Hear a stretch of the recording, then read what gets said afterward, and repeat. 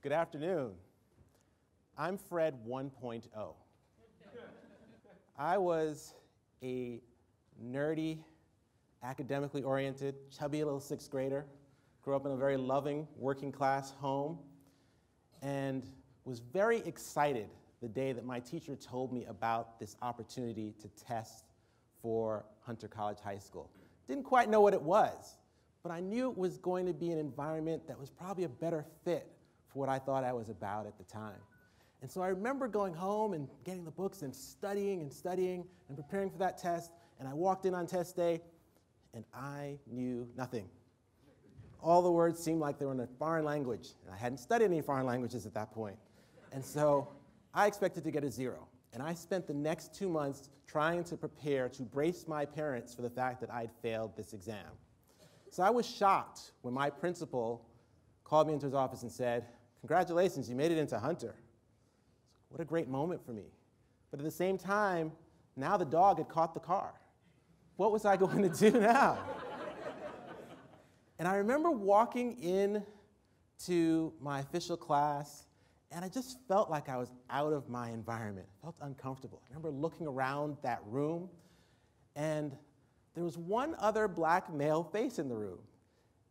And it was a friend of mine, a long time now, Terrence Coulter. And I looked at him and said, I got to talk to this guy. And so we started our conversation, and from that moment, I relaxed.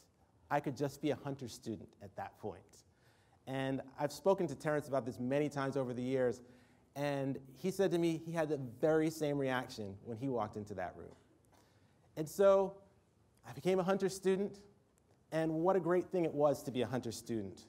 I was part of one of the most amazing communities I've ever known, the smartest people I've met to this day, a caring, close-knit community, and I was part of an environment that had high expectations for me that I needed to meet. And that's an important thing in your formative years, right? Things can go wrong pretty quickly.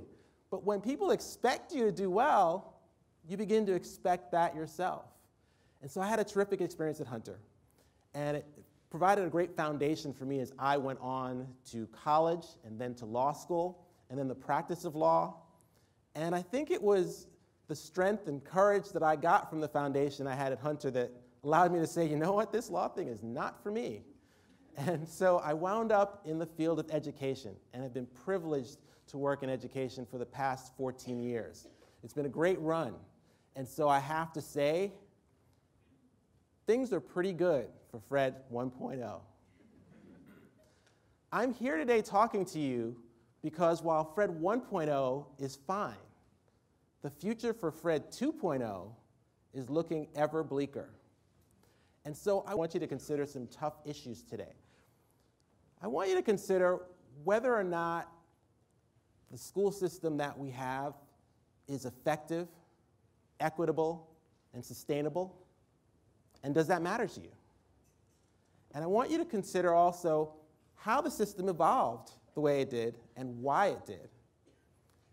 And finally, I want you to think, if you've decided, having considered the first several questions, if you've decided that, yes, change needs to happen, that you're willing to commit yourself to the change that needs to happen, whether it's incremental or whether it's dramatic, systemic change. Please commit yourself to that if that's what we need. And I want to talk to you about education, and I want to start with access.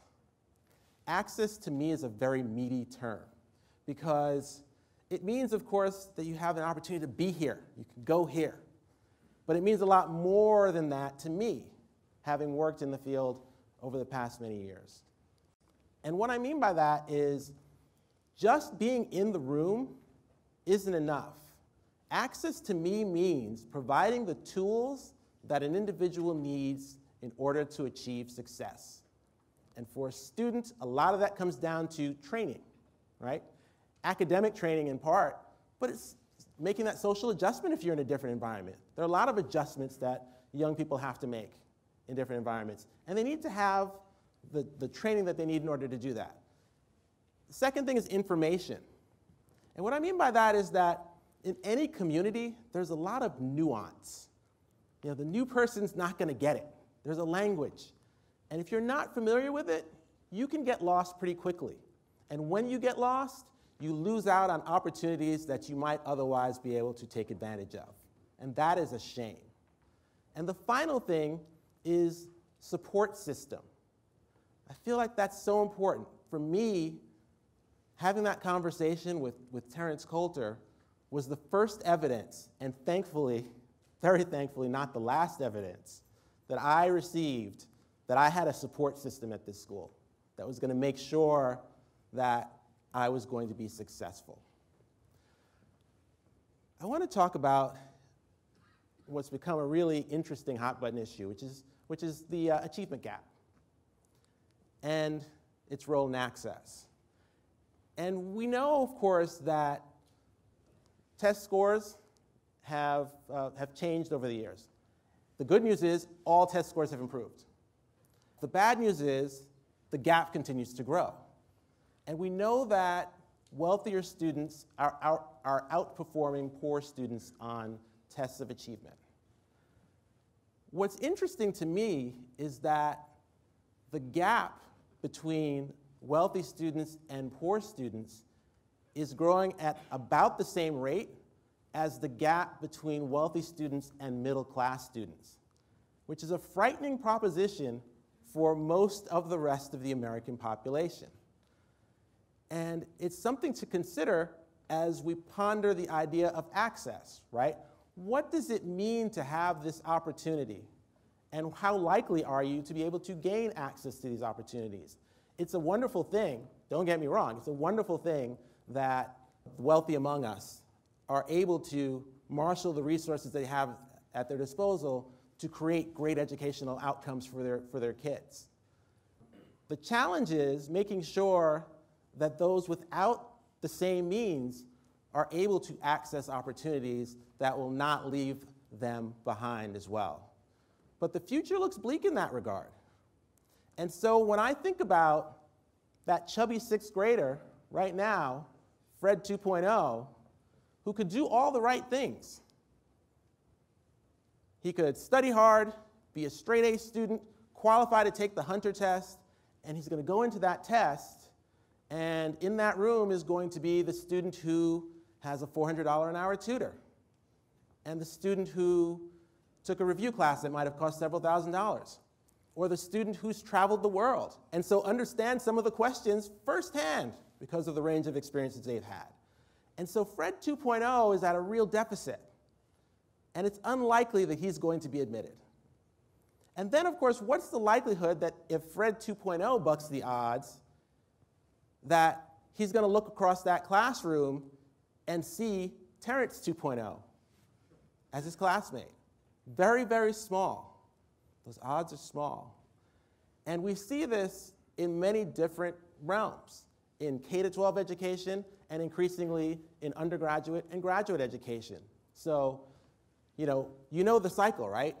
You do well in school, you get to a great college, you get a good education there, and you make contacts, and you go on out into the world, you get a lucrative job, acquire wealth, move your family into a good neighborhood with good schools, into a good school district, right? You gotta find a good school district for your kids. And then the cycle continues. They go to good schools, they get into great colleges, and so on and so on and so on. And what I'm seeing suggests that that's not a cycle that's repeatable for most of America right now, and will continue to get less so over the next generation or two.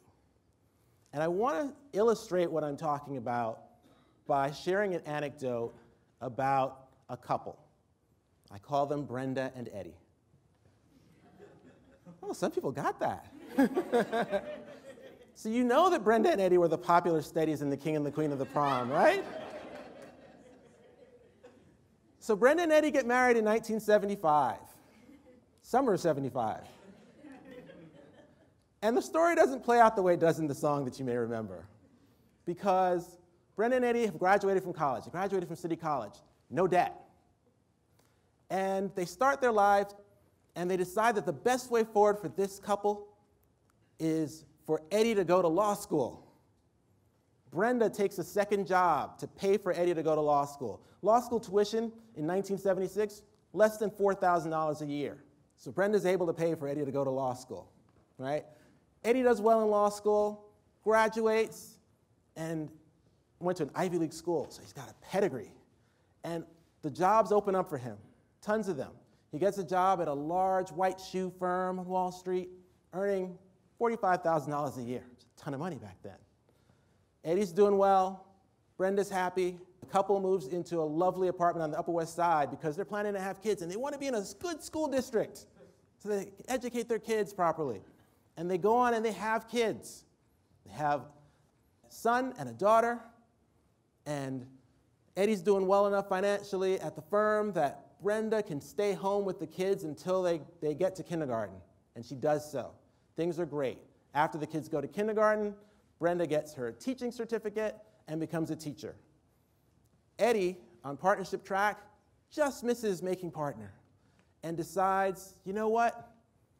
This is the time. We've built up a little bit of a nest egg. The kids are doing well in their schools, and I'm going to put out my own shingle, and I'm going to do things that I'm passionate about.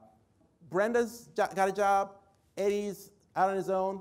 Firm does well. Kids are doing well in school, and they continue to do well. And it turns out that their young son gets into Stuyvesant.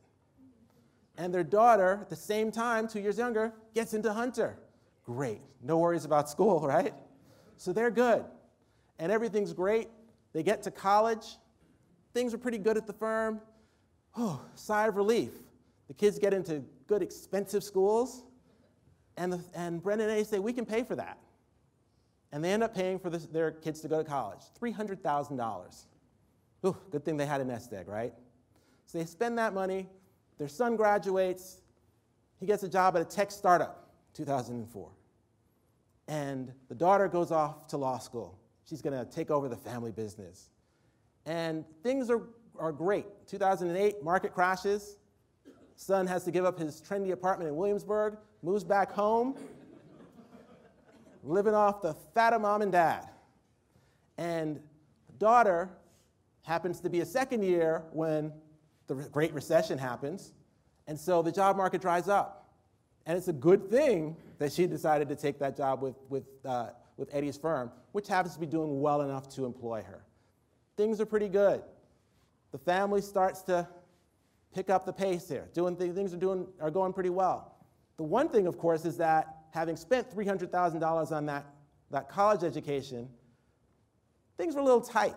So mom and dad couldn't quite cover law school. And so now their daughter is in 6 figures of debt, over $100,000 in debt. But that's okay. She's got a stable job. She finds the love of her life and gets married. Mom and dad dip into the 401k and help pay for the wedding. And then she gets pregnant.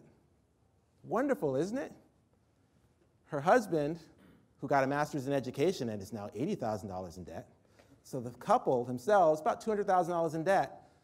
But they desperately need to move into a good area with a good school district, in a good school district with good schools. Mom and dad to the rescue, right? They dip further into that retirement fund. They come up with a down payment. And since this couple is at $200,000 in debt, perhaps they co-sign for a loan as well. And so here we are with Brenda and Eddie and their kids. And let's look at the structural differences in where they are, 1976 or 1979 to 2011 or so. Brenda and Eddie, when Eddie graduates from law school, 0 debt. Their daughter graduates, 6 figures of debt. Fortunately, she has a family that's able to provide some support for her, but her road's going to be a little bit tougher than theirs was, isn't it? She's got a little bit more to deal with here. And perhaps things will play out well for them, perhaps they won't. But what I say that to illustrate to you the challenges now generationally for us as the achievement gap widens and access to opportunities becomes a bigger deal for those and the lower 99%, because college is more expensive, and you really have to make decisions as to whether or not you want to take that opportunity at a great school. And so I want to look at the change in the cost by illustrating the law school cost. $4,000 a year for Eddie in 1976. Law school today costs $60,000 a year, 15 times what it cost back then. And in case you're wondering, salaries at those large law firms have gone up about 4.5 times since then, right, for first-year associates. So not matching what we're seeing in terms of costs. So now, if 1976, if you had told someone that it would cost 15 times as much to go to law school today as it did back then, they would have said you're crazy. But what if I told you that in 2054, it might cost $900,000 to go to law school per year? $2.7 million. How many people can come up with that? And so for those of you thinking, well, you know, I'll do whatever it takes for my kid, that might work. But then again, it might not. And what's interesting is when we look at our K-12 schools and how they're funded, the gap is tremendous, right? Our public schools are funded largely, as you know, it's decentralized. They're funded by property taxes to a large extent. The federal government pays about 3%. We spent about $600 billion on education a few years ago, according to a Times article. $24 billion of that came from the federal government. And the rest of it from localities, state, but much of it from property taxes. Now, if we look at the inequity in the terms of how much goes to the top versus the bottom, you're talking about, in the wealthiest 10% of school districts, about $1.9 million per student is what the property is worth. In the poorest 10% of those districts, about $287,000. So much more money per student, just based on the way we fund our schools, is going to wealthier students. And of course, those in the middle get less than those at the top, more than those at the bottom. The other thing to consider is that property taxes, as many of you know, are deductible on your federal taxes. And in the same year that the federal government spent $24 billion on education, $27 billion was deductible from property taxes. And of that amount, 20%, 22%, about $5 billion went to the richest 1%. The next 19% added on about $15 million. So a little over $20 billion of 27 goes to the top 20%. The bottom 20%, zero. Big difference, right? So what we're looking at now is the challenge of students who are starting in K-12, who are behind because they have access to fewer resources, and even if they're able to buck the odds and get into good schools and access great opportunities, at least what look on their face to be great opportunities, they don't necessarily have the tools and the resources to compete in those arenas, right? Can't pay for tutors, can't pay for test prep. And then, if they buck all those odds and get to college, they're at the mercy of financial aid, right? Because they certainly can't pay what it costs to go to college these days. And that's what Fred 2.0 is facing, but it's what each of you is facing. And so for those who are saying, well, I'll get a second job, I'll go into my 401k, I'll work overtime, that may work for now. It may work for a generation. It may work for you and for you and for you. And then what happens in the next generation when it only works for you and for you? And what happens in the next generation when it only works for you? And then where are we? Thank you.